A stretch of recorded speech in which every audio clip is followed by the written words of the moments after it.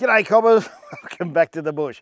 In this episode of Lockyards for All Driving, we're checking out the Kings Mark II version of the lithium iron phosphate 120 amp hour battery. That was a mouthful. We'll be doing a low discharge, a medium low discharge and a maximum low discharge. And after that, if it survives, we'll be pulling it apart. So let's get into it. First up, the 5 amp hour discharge. Now the 5 amp discharge test was designed to replicate something like a fridge operating in the background, maybe a couple of LED lights, maybe even charging your mobile phone. On the left hand side here you can see the voltage in volts and amperage as well, ranging from 0 right through to 16, and along the bottom here we got the time in hours. And the various tests, 1, 2 and 3. We'll get into that while we did 3 tests later on.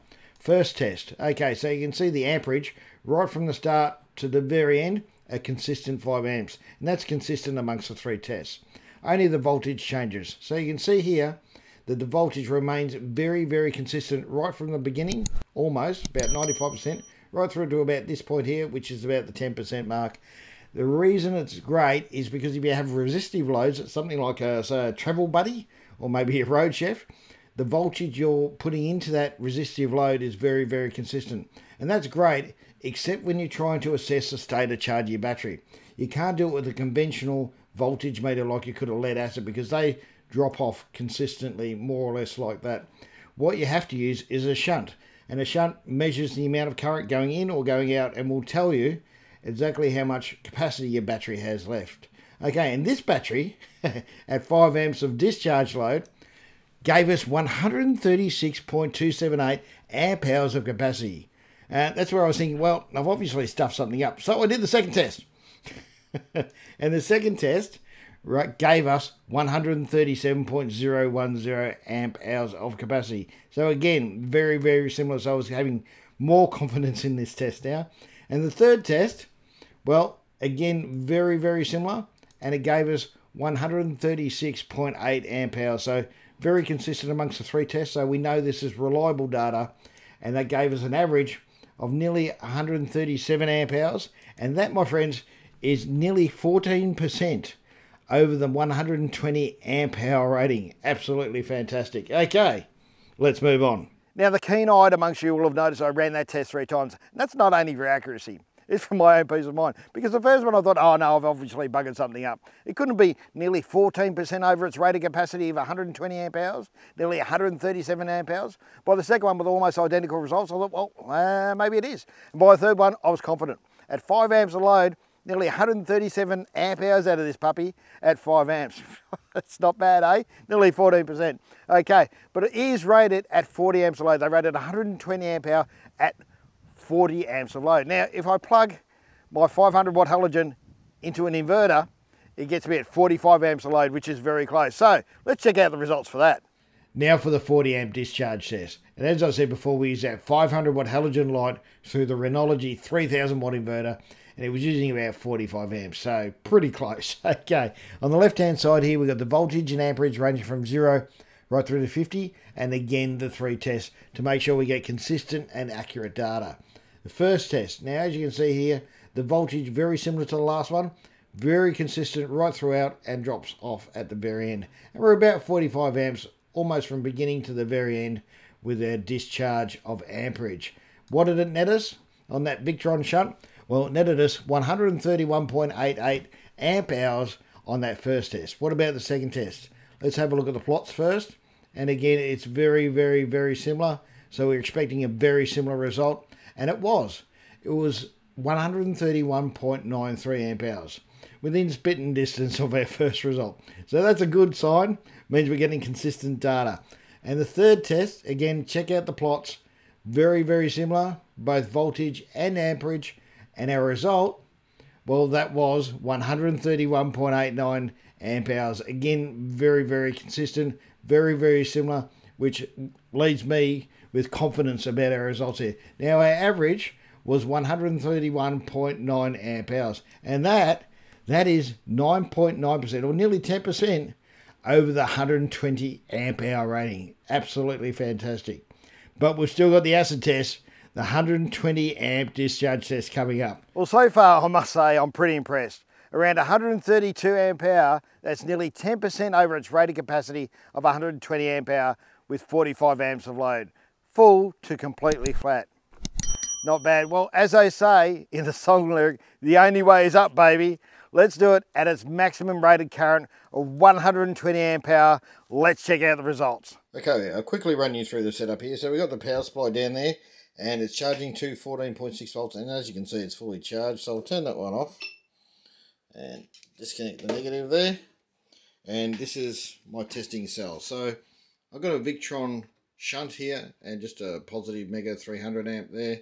By the way, that's that cable there, that is 120 millimeters to handle the load. Alright, we're moving on to the Renogy 3000 watt inverter there. Now we're running a couple of lights and a hairdryer off that one. And as you can see, we're sitting at about 14.6 volts there. So I'll turn it on and I'll see how many amps we'll be sucking down for this test.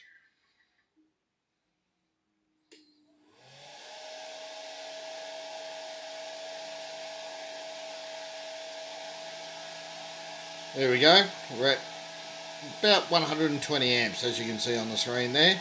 So we'll see how long it lasts.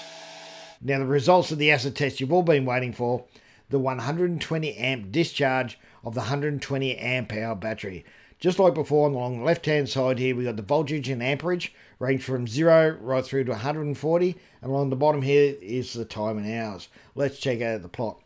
Now the voltage plot along the bottom here you can see very consistent right throughout, which is great, and slightly drops off right at the end. However, our amperage started sneaking up throughout the test. We started off at around about 120, and by the end of the test I think we're at about 138, and that's a combination of a 500 watt halogen light and the GLW's hairdryer. Surprisingly, I had to borrow that because I don't own one myself. Strange that. But what net result did we get? Well, we got 128.12 amp hours. Absolutely fantastic. Now, it was getting pretty warm, so I grabbed out my FLIR camera and I took a couple of photographs and I'll throw them up now. So this is the shunt. This is what's doing the measuring. The shunt is actually this bit here in the negative line, and the positive line here, that's where your fuse is. That's a 300 amp mega fuse and a Victron 500 amp shunt. Now it's connected to 120 millimeter cable, so it's pretty thick cable. That's cross-sectional area, of course, so it didn't get too warm. After an hour of abuse at in excess of 120 amps, we only got up to 37.4 degrees Celsius. But what about the battery? Firstly, we'll have a look at the top of the battery.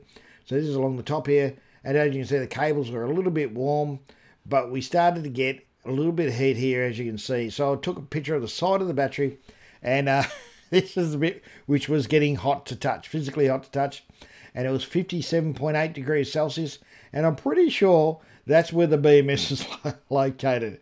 I don't think I have to have too much of a guess at that. It was reasonably hot to touch on that side of the battery, so when we do the disassembly, we'll see if we've melted anything.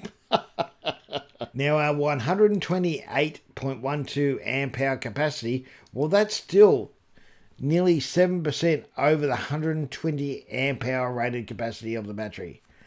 Absolutely fantastic. I'm pretty impressed with that, I must say. So it turns out the label on the front isn't lying. It will happily maintain its maximum rated current of 120 amps from completely full to completely empty. And the astute amongst you will have noticed by the end of the test, it was about 130 amps I was drawing out of this puppy, and it did get a bit warm. Now, as I said before, once the test was completed, it wouldn't actually accept a charge, which is not unusual, but 10 minutes of cooling down time, as you saw, it was pretty hot in those FLIR images, while it started to accept a charge. So, as far as performance is concerned, it passed those tests. What about the disassembly? So as this video is already getting pretty long, I've decided to break it into a two-parter. The first part you've already watched, obviously the performance testing, which it passed with flying colours. The second part will be the disassembly.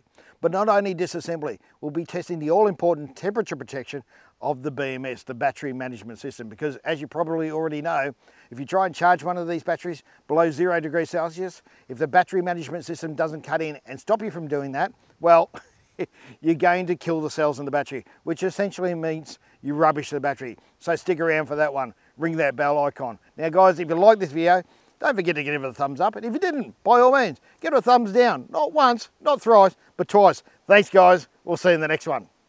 So if you've enjoyed this content, don't forget to subscribe to the channel and ring that bell icon. It's really important to us and you won't miss out on our future content. Now, if you want to support the channel, by all means, consider becoming a patron on Patreon, and you get things like early access to our videos on YouTube. Either way, we hope to see you out on the tracks.